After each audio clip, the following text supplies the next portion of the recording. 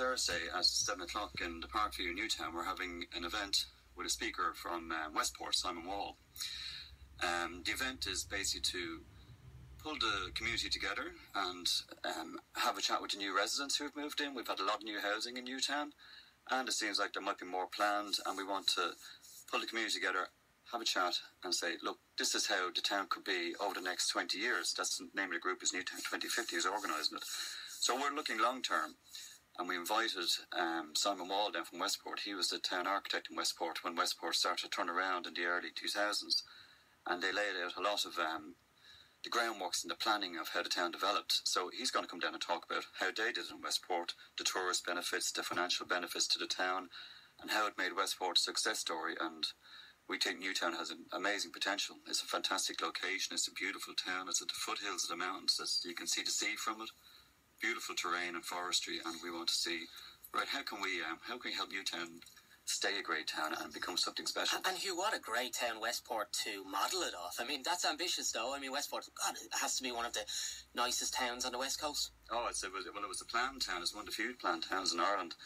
And but you know, if you're going to choose a model, choose the best. Why not? Absolutely. And it's like, Newtown it's got the mountains at the back of it. It's got fantastic forestry. We've got great walks, and we're looking to develop more. We're close to the sea. We're next to the M11. We've got Dublin on our doorstep. On a good day, you know, on a Sunday, you can get into Dublin within 20 minutes.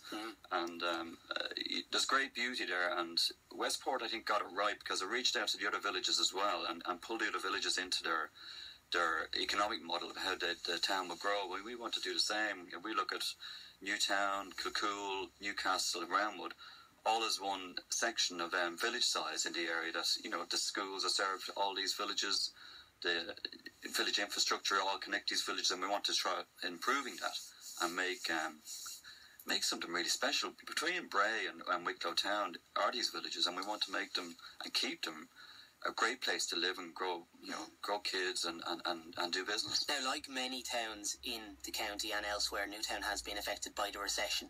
Are the scars still there? They are, yeah, and it's not even this recession, it's the recession before as well, but it's turning around, and it's turning around the last 10 years, and, you know, the recession, the last recession hit 10 years ago, but Newtown was turning then, and the housing development that's gone on there had permission back then in 06, but is only getting built now. Now, there is a lot of, you know, communication between Dublin and Newtown on the M11, and it is very busy. We do have a business park in Newtown that is starting to slowly fill up with new businesses, and we're hoping new business will come into the town. And I think it's turning a big corner. I think it's not only Newtown, I think Kilcool is as well. I think all the villages in that section between Wicklow town and Bray are changing and becoming much more independent, I should say, and employers locally. And it used to be an agricultural economy primarily. Now it's much more varied. Now tell us a little bit more about this evening next week, and if people would like to attend. So the evening, what it's about is it's not a complaining evening. It's a positive evening, saying, look, we're organising this. The Parkview has given us the venue for free, and thank you very much, Parkview.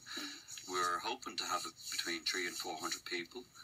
We have our main guest speaker, and he's going to talk about how a town can be turned around from a stagnant town like Westport used to be into a thriving town, and the things you watch out for, the things you do to help it work. We've invited, I've had chats with all the TDs in Wicklow, all the councillors, and asked them to come, and it looks like we're going to get a good attendance from the political people, developers, business people in the town.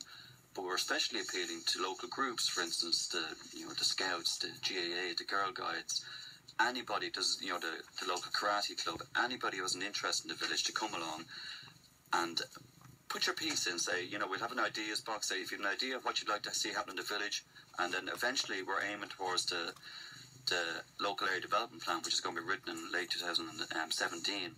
That this is how we want our village to develop. It's like self-empowerment. Say, give us all your ideas. We've a forum established in Newtown.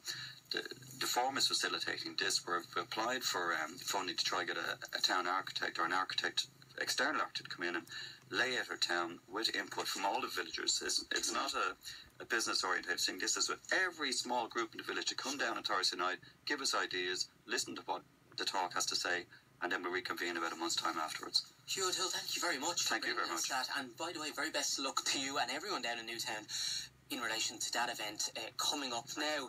Plenty of GAA action this weekend.